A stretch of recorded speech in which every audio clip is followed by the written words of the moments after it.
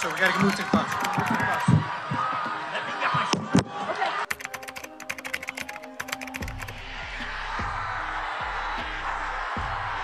Take a look at what happened. On 13th July, former President Donald Trump survived an assassination attempt during a rally. The FBI is investigating the matter, and President Biden has called for unity and an independent security review. This evening we had what we're calling an assassination attempt against our former president, Donald Trump. It's still an active crime scene. As I mentioned, we have a number of agents on scene. We also are working closely with other federal agencies, our state partners, and our local police partners as well.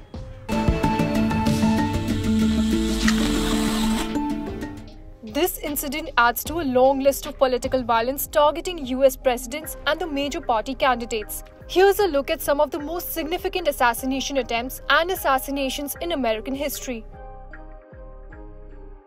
Abraham Lincoln, the 16th US president, was the first president to be assassinated.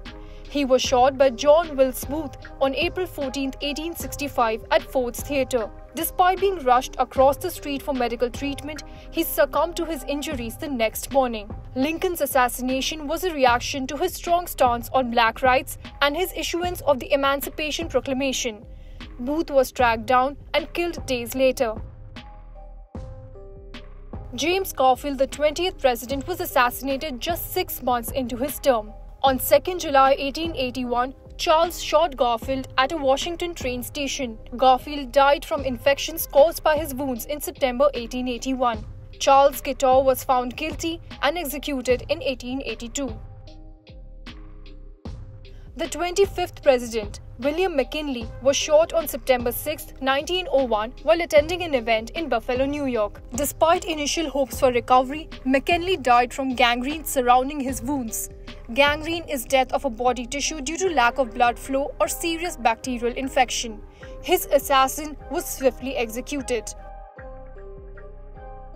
In February 1933, President-elect Franklin D. Roosevelt survived an assassination attempt in Miami. Although Roosevelt was unharmed, Chicago Mayor Anton Cermak was killed. The shooter, Giuseppe Zangara, was executed for his crime. One of the most infamous assassinations was that of John F. Kennedy in November 1963. Kennedy was shot while his motorcade passed through Dallas. The cheers of the crowd almost muffle the 3 shots. The assassin's aim is deadly. Lee Harvey Oswald, the accused shooter, was later killed by nightclub owner Jack Ruby before standing trial. In March 1981, Ronald Reagan survived an assassination attempt.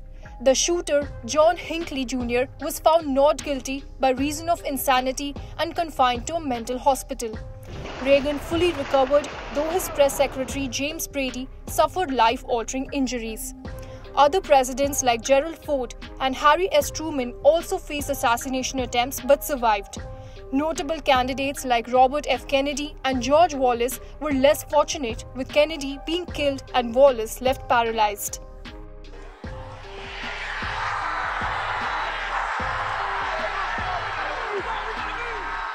For more informative videos like this, keep watching India Today News Mo.